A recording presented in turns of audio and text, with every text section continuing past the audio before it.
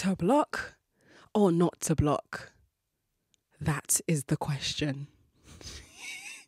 And I say that in the most Shakespearean voice that I can muster from within me, because the drama is needed for this question. I feel like blocking people is such a phenomenon. There are people who disagree with the idea of doing it, who will say that it's immature, it shows an inability to be able to communicate, and that it's a dead end where there could have been a conversation. Whereas other people might argue that blocking is a good thing. It cuts people off from the ability to trigger you any further.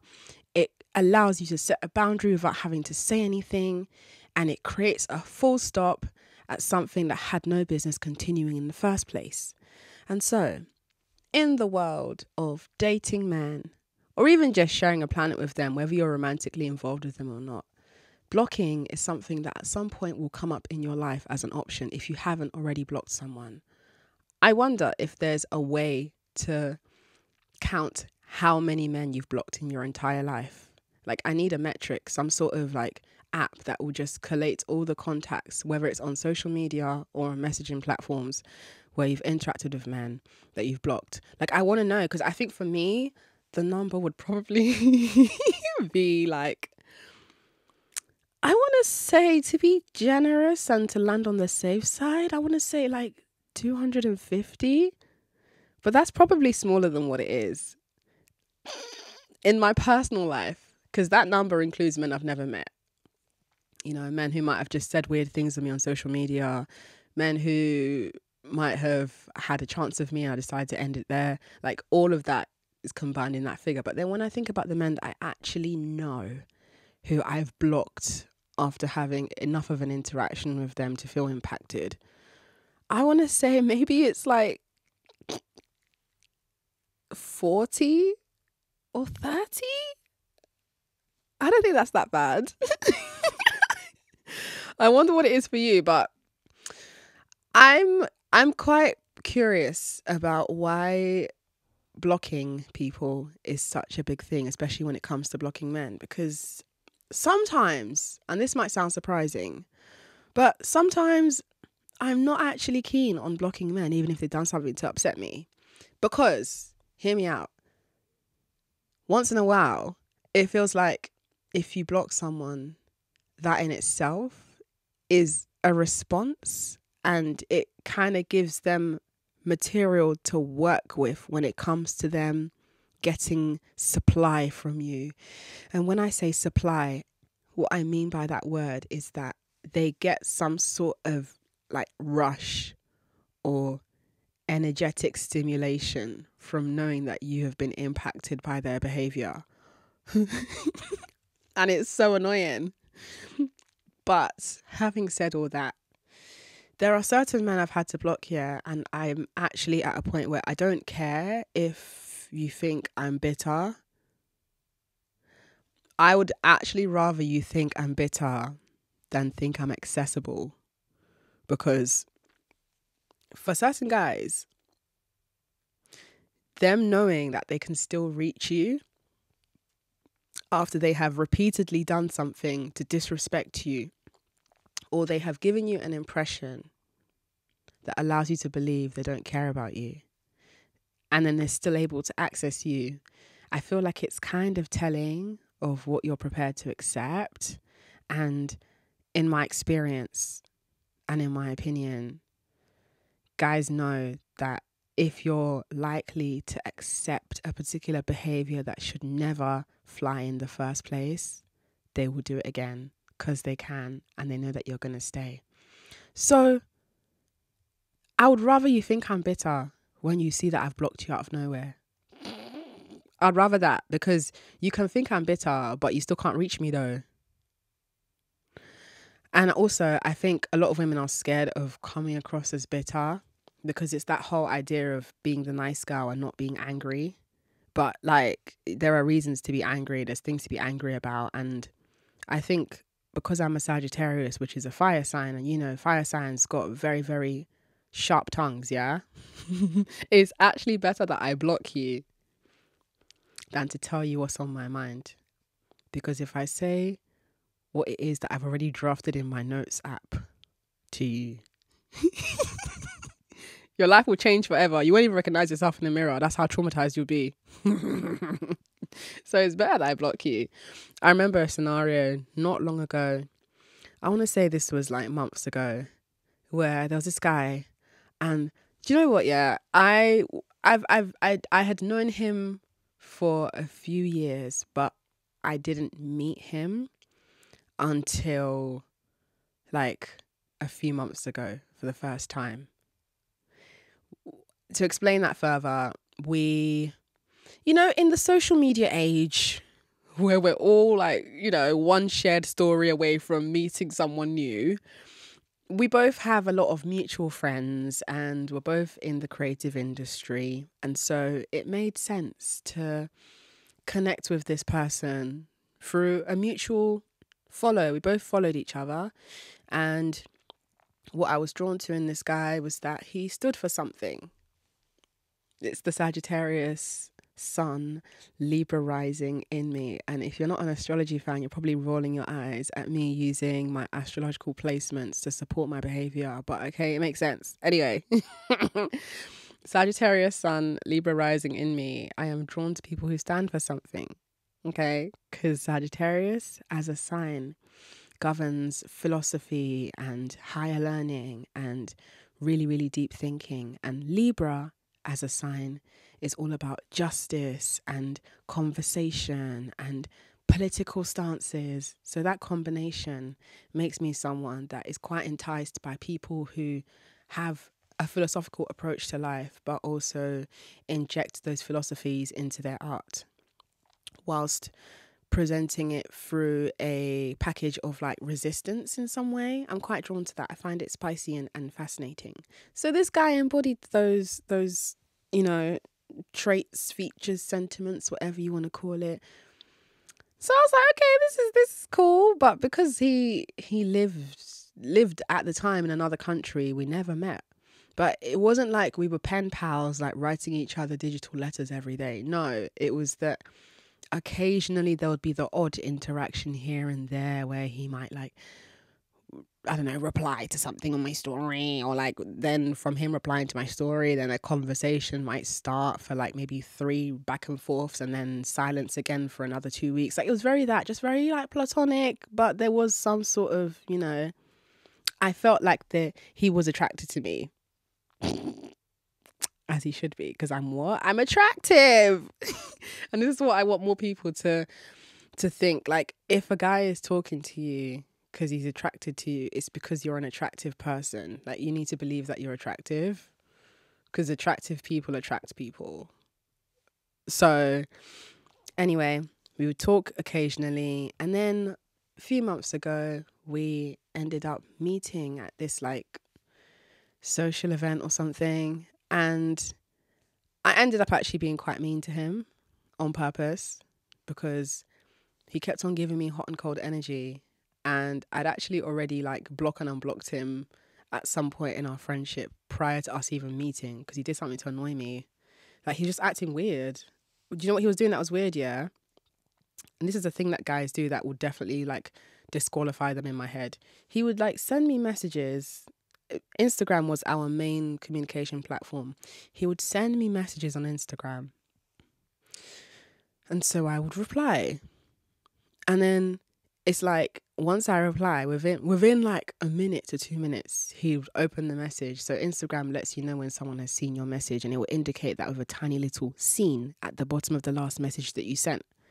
So I'd be like, okay, he's seen my message. And then he would deliberately like take 2 hours. It's like he would sit on his hands and just like wait for a particular amount of time to pass before he would reply to me, even though he's already seen the message, and the message that I sent him wasn't anything that required like deep enough thought for you to disappear for 2 hours each time. Like, it felt so calculated.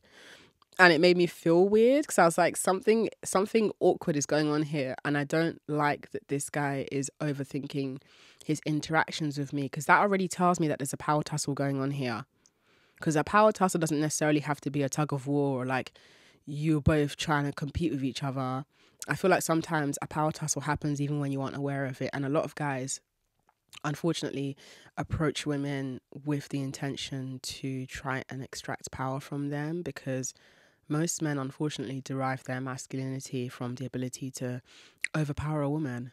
So he met his match with me because that wasn't going to happen. So as I noticed that he was deliberately taking long to reply to a message that he excitedly opened, I would just kind of stop talking to him, just letting myself drift away because I don't know what there is to discuss. Like, you're acting weird. And then, like clockwork, he would notice that I'm not talking to him anymore, and he would start replying flirty things to my stories. Like, just like the choice of emojis is very flirty. I think you could tell if something is flirty if, let's say, the guy who's flirting with you has a wife. Would his wife or his girlfriend be happy to see those emojis? Like, if I was your girlfriend, sir, and I looked over your shoulder as you were opening your DM conversation with me, and you're scrolling through our DM, and I'm just seeing hella heart eye emojis, fire emojis, heart eye emoji again, another fire emoji. I'll be like, is there something going on here? In my head, of course, because I don't want you to know I saw that. But, it was very like light kind of playground flirting. And again, I think because I'm a very mature woman, the playground flirting only lasts so long before I just get bored of that. So he was doing all that. I stopped talking to him in response to that and just kind of left that there. And then when we finally met in person a few months ago, after I kind of play fought him verbally, we still ended up actually reigniting the friendship, I'd call it. We went for a walk, we hung out, I think, had a really cool dynamic where it felt like, okay, this guy, he's flirting with me, and I think he wants to be more than friends, even though I don't see him in that way, because the main context that I've missed here, and he better not be listening to this podcast because I'm going to find a way to block him on YouTube. I don't know how to do that, but there has to be a way.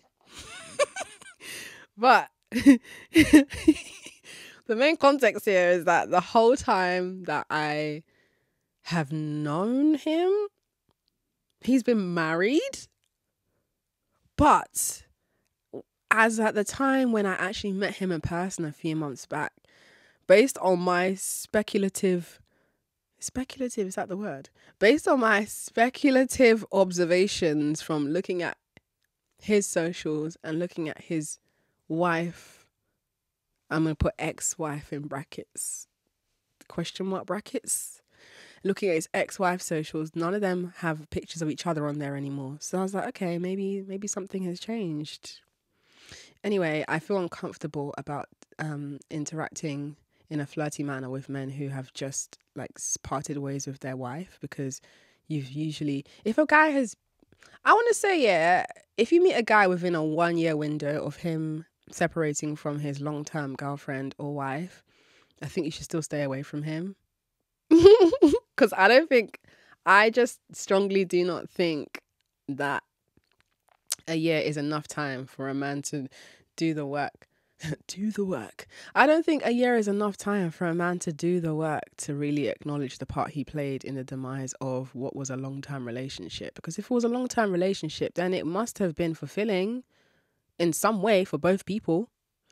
And you know how guys are. They ain't never going to be with a woman without a selfish reason. So whatever he was getting out of that must have been fulfilling for him. So taking all of that into consideration and recognizing that this man is flirting with me, and based on my speculation and investigation, he's not with his wife anymore, I don't feel comfortable with this flirting, because I feel like there's a strong chance that he's hovering around me because I remind him of his wife. That's usually what happens, guys. If a guy has just broken up with his long-term ex-girlfriend or long-term ex-wife, do you think the first woman that he actually proper tries to court is not going to in any way remind him of that woman? I feel like most men are mentally underdeveloped in such a way that that's the likelihood. So even though we hadn't had any conversation about whether he's married or not, because I didn't care to ask, I don't even see you as someone that I would date. And I don't think I need to ask, because even when you were married, you were flirting with me. So you're a very unhinged somebody. Yeah. You're unhinged from reality, because you genuinely believe that even though you were married, it was okay for you to flirt. So now that you're not even with this person anymore, based on my assumptions, you're going to be even worse and untrustworthy and scatty for the streets, us man. Taking all of that into consideration, I thought, well, this guy is still playing his weird kind of ghosty games. He was like love bombing me. This is another thing. And everything I'm saying, as you can see, is progressively leading towards why I later blocked him. So the love bombing, right? With love bombing, yeah, I think that we tend to prioritize the more grandiose expressions of love bombing. Like, love bombing is basically when somebody overwhelms and bombards you with a lot of romantic behavior to express that they really, really like you. And this usually happens quite early on when you've met the person. It can range from frequent gift giving, or them getting you a really huge gift, to them expressing that they've just met you and they already feel like they're in love with you and they want to move in with you, to them like proposing to you within the first 2 weeks or a month of knowing you. The purpose of love bombing is to use acts of kindness, to distract you and get you locked into what the love bomber aims to be, a codependent relationship with you, where they shower. It's like they switch on a power shower, yeah? You know those showers in those like super amazing like hotels or like amazing penthouse type showers where the water comes out from the walls and the ceiling. Like, it's like a dynamic flow of water coming at you from all directions. That's like what love bombing feels like. And then they slowly start decreasing the intensity of the water. And before you know it, the shower is just dripping 1 drop every other second. And you're wondering, where did all the water go? I was really enjoying that. That was nice and warm. And it smelled good too, with that eucalyptus hanging over the shower head. And then you realize, okay, the person who is providing the supply is in control of it. And that's how love bombing is designed, to keep you under someone else's control and authority. They use love bombing as well to guilt you into feeling like, well, I mean, he did say that he's in love with me. I mean, he did say that he wants to take me on holiday. I don't know why guys be doing this. Like, I feel like this is the new thing you need to watch out for, because they must all be learning this somewhere. I've heard this more than once from 2 different guys in the space of like, I want to say it was within the space of a month. 2 different guys asking me to travel with them. But they're saying it in like a romantic way, like, come to Paris with me. I'm like, I should come to Paris with you. In my head, because this guy I'm talking about that I later on went to go and block asked me to come to Paris with him. But at the point when he's asked me to come to Paris with him, this was our first time actually hanging out after years of interacting on social media occasionally. So it felt a bit somehow to me that you're asking me to come to Paris with you. You've not bought me anything. So I can't tell if you're the kind of guy that's going to ask me to get my own ticket to Paris, which is not happening. Like, are you the type of guy that's going to invite me to Paris and then like ignore me when we get to Paris? Like, I don't understand why you want me to come to Paris with you. So I didn't say yes to that. But I didn't say no either. I just kind of diplomatically laughed it off and wove the idea into another conversation, as us Libras know how to do so well. Anyway, another thing this guy was doing to love bomb me is he would like, it's so hard to explain without it seeming like I'm ungrateful for his kindness, but he would give me the impression that he really wants to get close to me, saying things like, we have a connection. And I wouldn't give him a response that would imply that I agree that this connection exists. But it's like he was just trying to fast track the thing. And that hurry made me feel worried. So I was like, why are you running? Like, what's going on here? And it doesn't help that you have just parted ways with your wife based on my assumptions and my investigations. I don't like that, because it feels like you're missing your wife I remind you of your wife. And your wife was probably a very strong woman. She was probably very, like me, she was probably very creative, like me. Probably very driven by the desire to create impact in her work, like me. So it's not surprising that you're drawn to me, but I find that quite irritating. And so what actually made me block him was that he he went and traveled somewhere. He had a booking in another country to go do something related to his work. So he traveled. I think it was for a week he went away. And for that whole week I didn't hear from him, which is weird because just before he had traveled, we were supposed to go somewhere together. Again, this was his idea, his suggestion. He wanted us to go. I think it was like a date, like a soft date, kind of. I think we were meant to go to was it bowling or an arcade or something like that?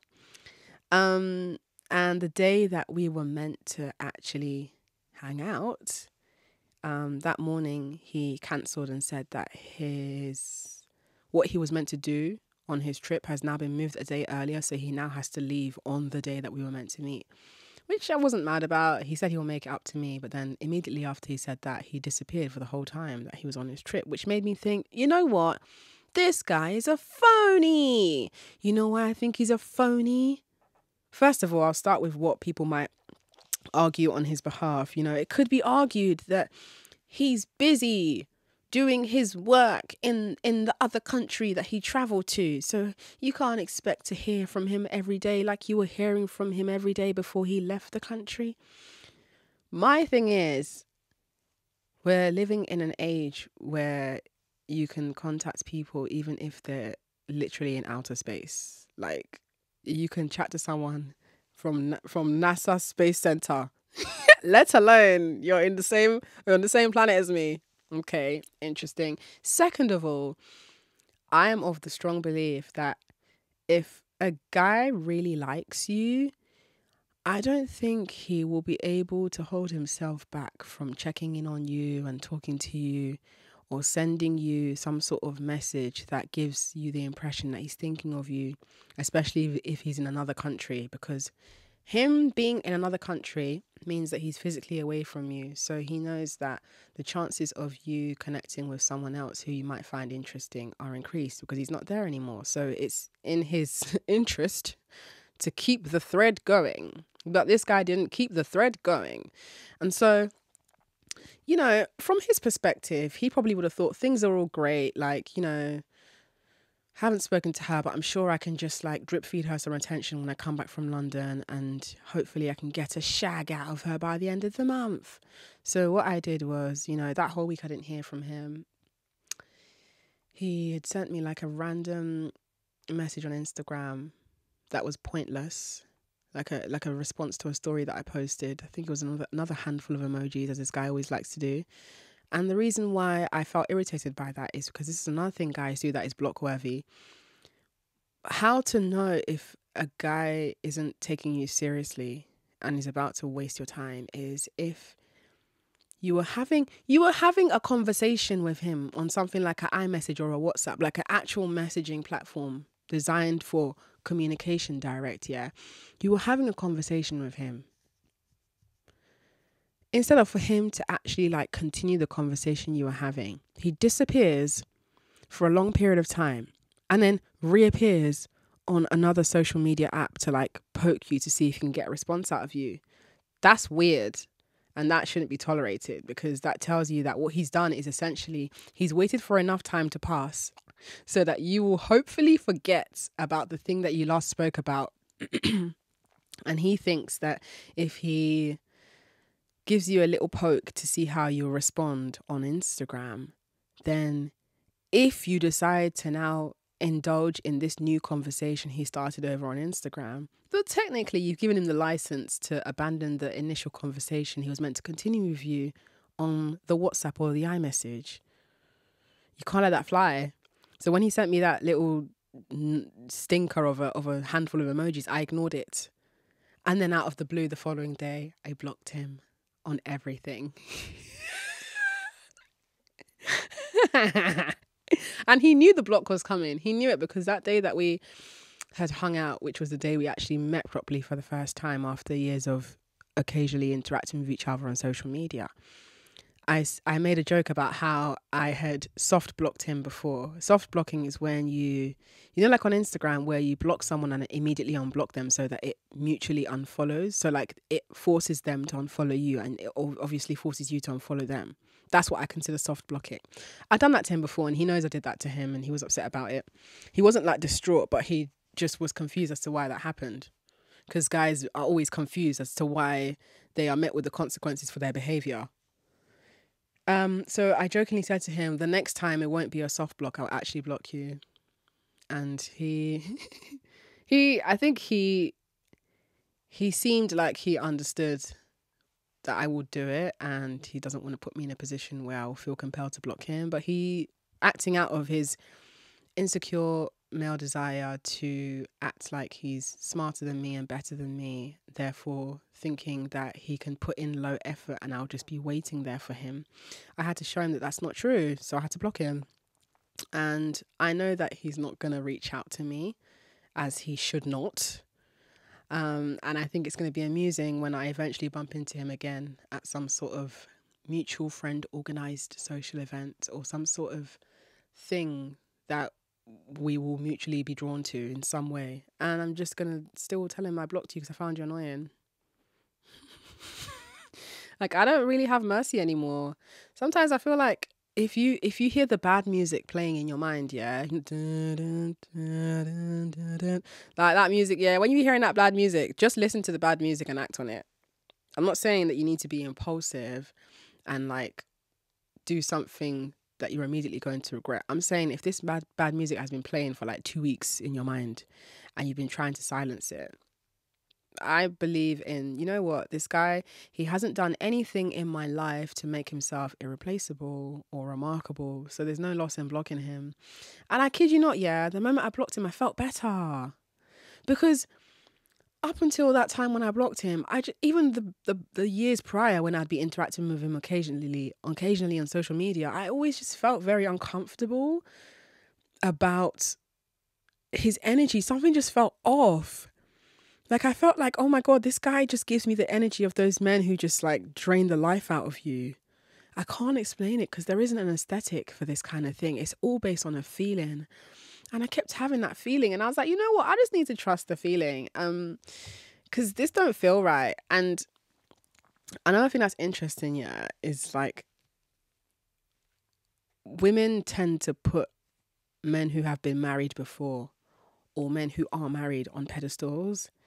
It's the idea that like, well, someone's married him, so he must be doing something right. Or like, wow, he's been married before, so that means that, you know, like he's a good enough guy for someone to have locked him down. Like, wrong.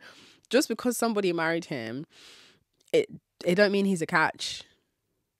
It just means that person at the time had low enough self-esteem to chain herself to him. I'm so sorry, but that is the reals. My thing is, as you're getting rid of that man, just pray for that woman who married him. Pray for that woman as you hand this man back to the sky. Because whatever it took for her to marry him must have meant that she must have been in a really low place where she doubted her own power. She felt like this was the best she could do at the time. Maybe she has something to prove. Thank God she got out of it. She is free from that man, but he does not have to become your problem just because he stopped being someone else's problem. And also, I feel like some guys just want to get close to you so they can get into your mind. And those guys deserve to be blocked too, without announcement. Like every time you block someone, it doesn't have to be this like supervillain speech beforehand where you write them the paragraph explaining all the things they've done wrong and all the reasons why they'll never meet a woman like you. Sometimes just block them out of the blue. Okay? That's going to be way more impactful than any kind of paragraph you can ever write. Yeah, because the last thing they expect is to be blocked.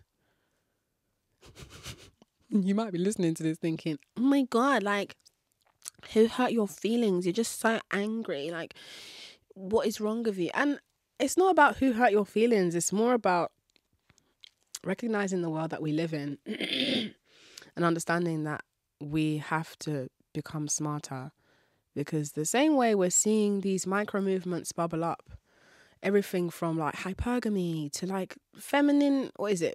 I'm a femininity woman. I'm feminine and I'm not gonna be masculine. Like all these things that we're seeing on the internet, or like these sort of micro movements of women being like, oh, I want a luxury life, and so I'm gonna date a luxury man. It's like, well, girl, I just need to let you know that like there's nothing wrong with wanting these things. You just need to do a lot of mental work to be able to discern between the reals and the fakes. And also there's a lot of mental work involved in developing the self-esteem to be able to date a guy who is, hate this phrase, but for sake of conversation, there's a lot of mental work involved in dating a high value man. Hate that phrase so much. What the hell is a high value man? What the hell is that? Like, what does that even mean? Anyway, when I tell you, yeah, there are guys who prey on very intelligent women. These are the guys who will tell you that, like, you know, they like a woman who has her own opinions and has a backbone and will argue back. You know, a woman got to be strong in her own way. Yes, they're drawn to that, but they're drawn to it so that they can break you down. They're not drawn to it when you're calling them out and asking them to be accountable because suddenly you're problematic. But what they're drawn to is, it's like they take it as a personal challenge to see if they can get into your mind. And I know that women like myself are a target for these men. I know that the trade-off, is it even a trade-off? I would say the sacrifice that I have made here, sacrifice sounds like a reach, but let's go with it. The sacrifice that I've made in choosing this line of work, where I'm vocal about my ideologies regarding men and dating and feminism and women's empowerment, is that I make myself a magnet for men who target intelligent, bold, powerful ladies in order to try and break them down. And these are the kind of guys who are happy to study you for years. Like the guy that I was talking about who was allegedly married, according to my research.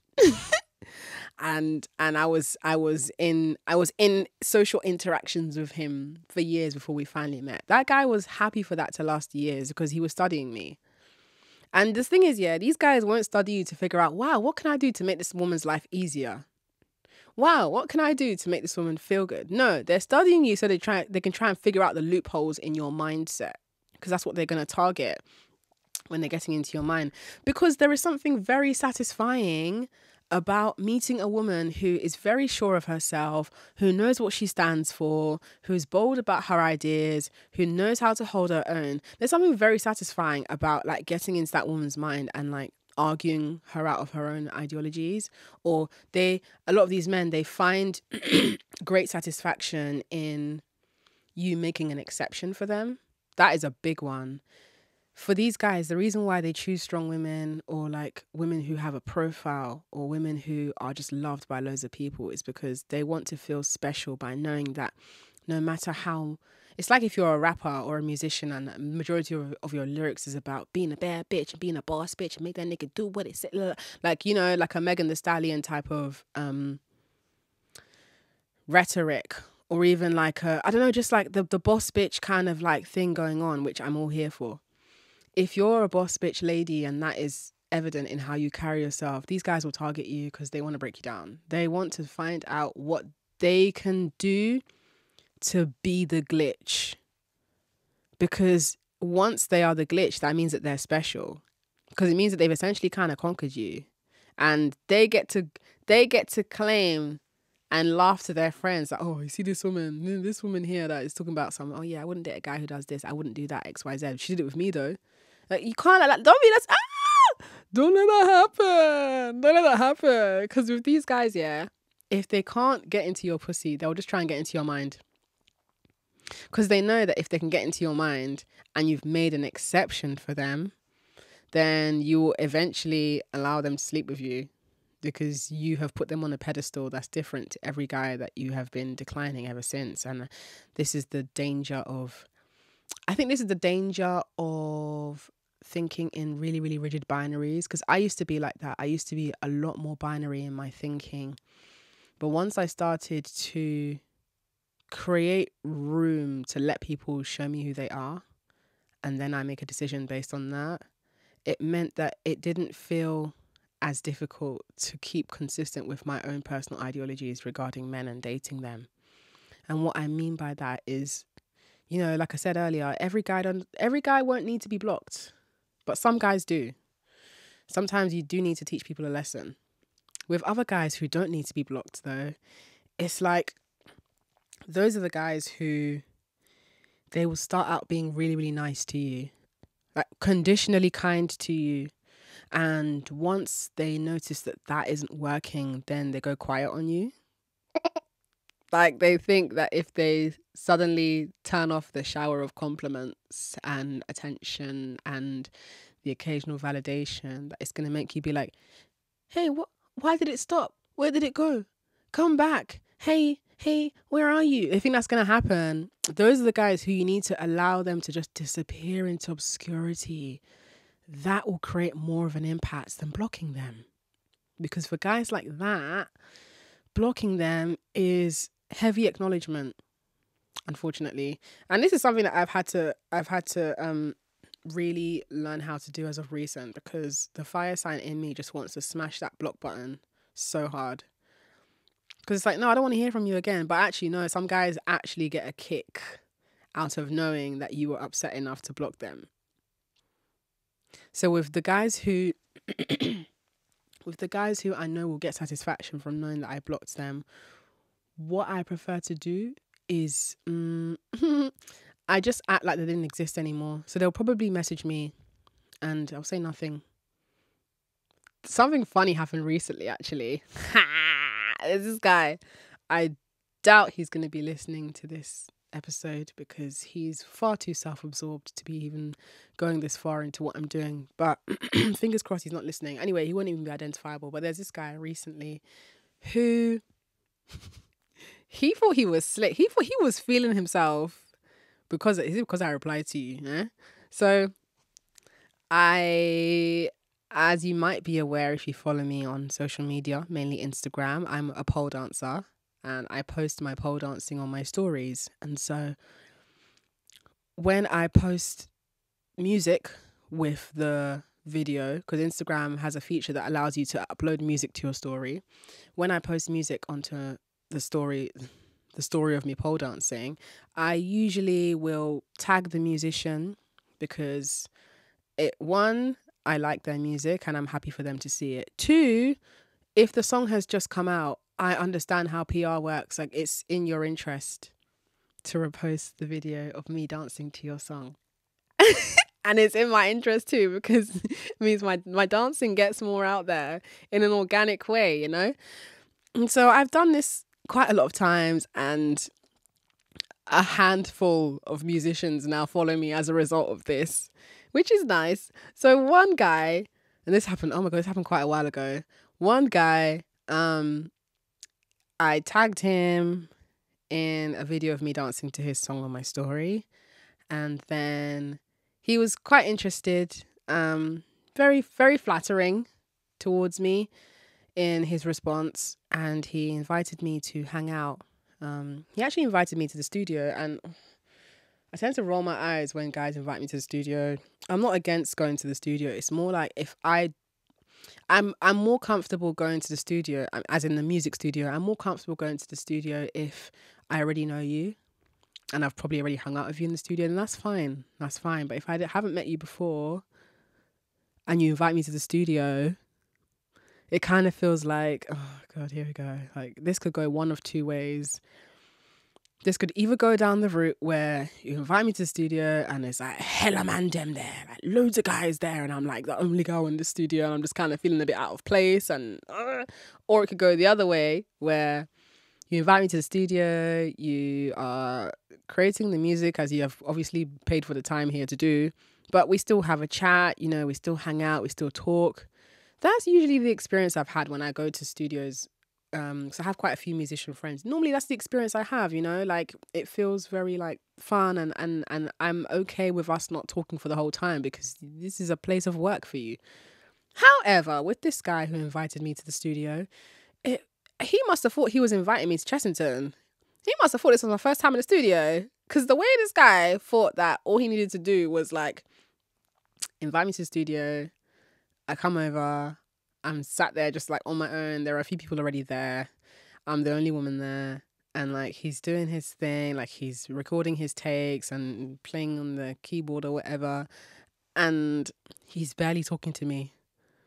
I'm just there in the background, just awkwardly, just kind of like not knowing what to do with myself.